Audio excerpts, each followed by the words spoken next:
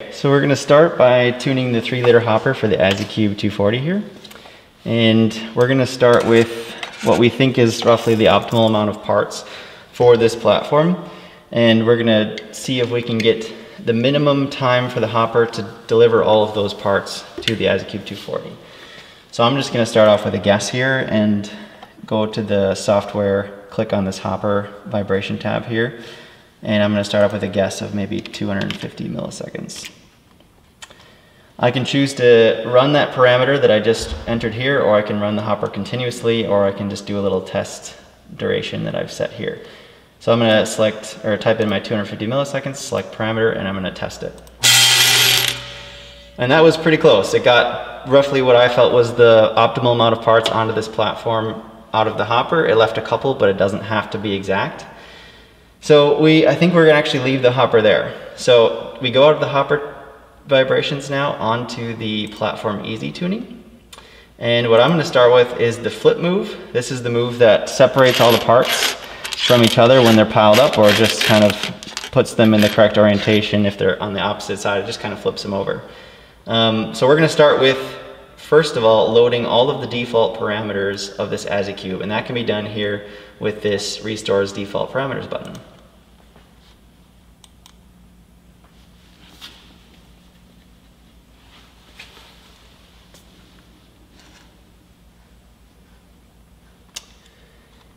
Okay, so then I'm going to make sure that center move here is selected. This is the flip.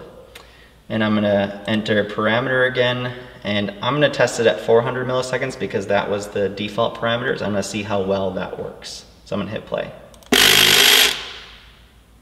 Now I'm noticing some of the parts are rocking, and that will be a detriment to our cycle time because we have to wait to take the image until parts stop rocking. Otherwise they can maybe move into a position that the image didn't notice when it was taken. So I'm going to switch this out really quick for an anti-roll platform.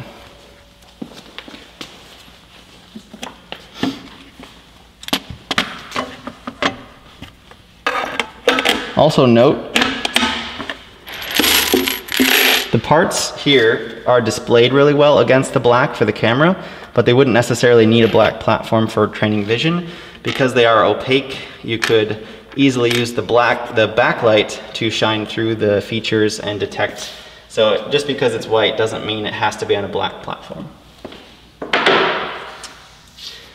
Okay, so we're going to try and test this flip one more time. Much better. No rocking this time.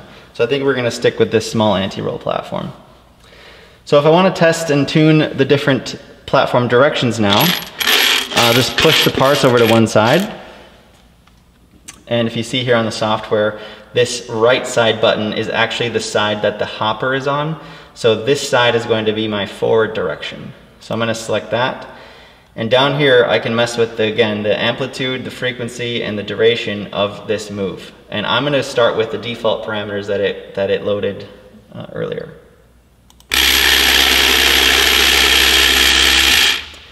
So that was pretty good. What we want is we want to get the parts from one side of the platform to the other as fast as possible.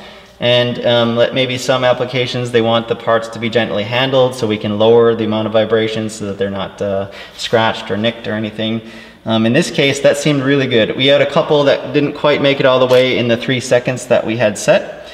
So what I could do is maybe bump up the amplitude a little bit higher. What I will do instead though is do that on the reverse direction. So I can just switch my direction to the reverse. And instead of a 65 amplitude, maybe I try a 75. That worked really well. All the parts got all the way across exactly in 3 seconds. If we wanted to change the frequency, we could as well do that. So I'm gonna mirror what I did on the back to the front here and set the front to 75, the forward move. And then actually I can change the frequency while it's moving by hitting continuous, letting the parts run, and then I come down here really quickly and switch the frequency to see how they behave. So I could hear and see that they started to move a bit slower when I changed the frequency. So I think 66 is a good frequency. I could go higher as well, but I tested this already and 66 did seem to be optimal. So we're going to leave it there for forward and backwards. Now maybe we want to try a corner move. So if I put all the parts in a corner quickly, I want to see if I can get them to vibrate from this corner down to this corner. So I select this upper right cornering move here because remember this side is the hopper, and I click play.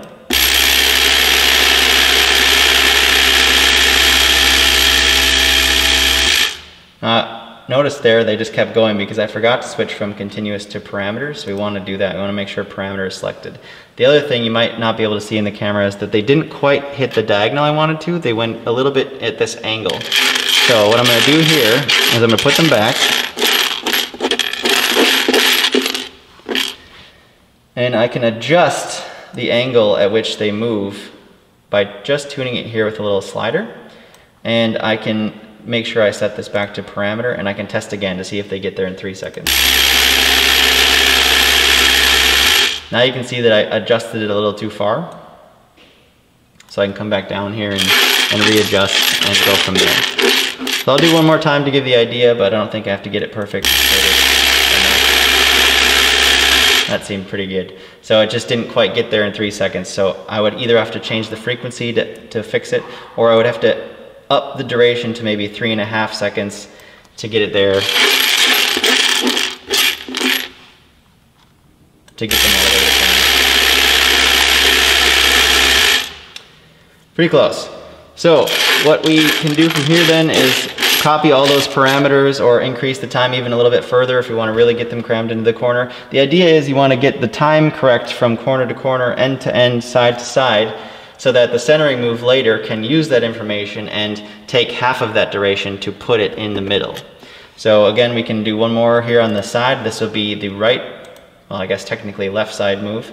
We'll start with the default parameters again and see how they cross. Pretty good. That was set at 3.5 seconds. If we want to go right and maybe add a little bit to it, or instead of that, because we want to do this as fast as possible, maybe we just bump up the amplitude to maybe try 85. Perfect. They all got over to the other side of the platform as we expected.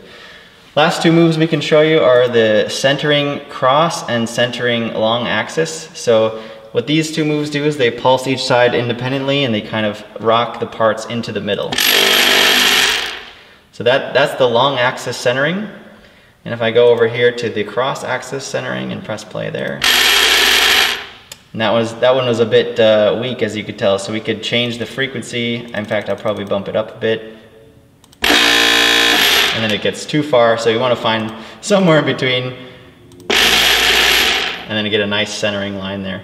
So this is how we tune the Asycube to get all the parts where we want them to be, and then we can flip them, separate them, and detect all the ones in our correct orientation.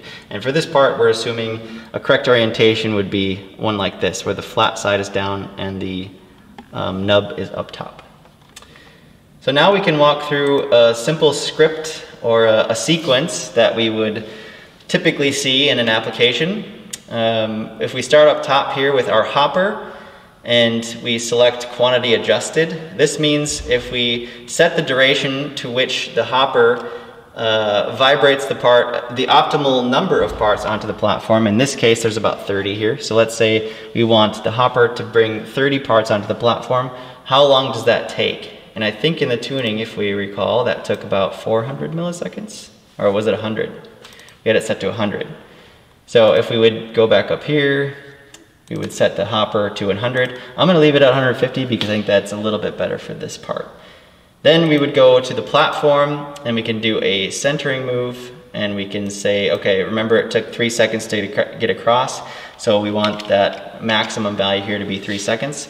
If the Smart Sight Vision detects parts over in this side of the platform, it's going to give them about 1 second to 1.5 seconds to get to the middle. So it uses this information. And then the last move we could just do is a little flip to orient the parts, and we'll set that at something like 200. Finally, without any platform moves, we will just install a wait time to let the parts settle just a little bit before the image is captured so that they're all still. So if we ran something like this,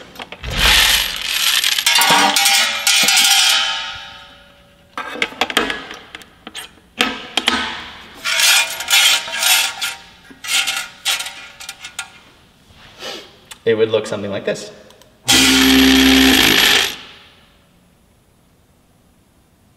All right, so now we're going to move on to our Asycube 80 and our Asycube 50.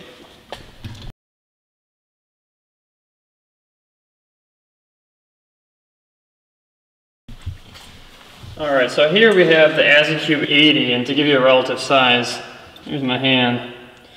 So it's 80 millimeters diagonally, and for this one we just have some small black plastic parts, and we already have this pre-tuned, and so we'll hit play right here. You can see they move across the platform very easily, very quickly. And then this last one we're going to show you is the Asycube 50. And this one has a structured plate, so it's got a plate with small holes in it. Here, actually, I'll just take it out and show you closer up.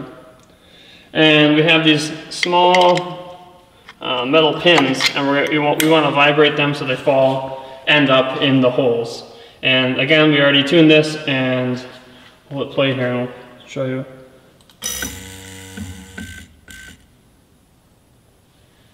Alright, so I'm going to take this out and show you again. See if I can do it without having the part spill. You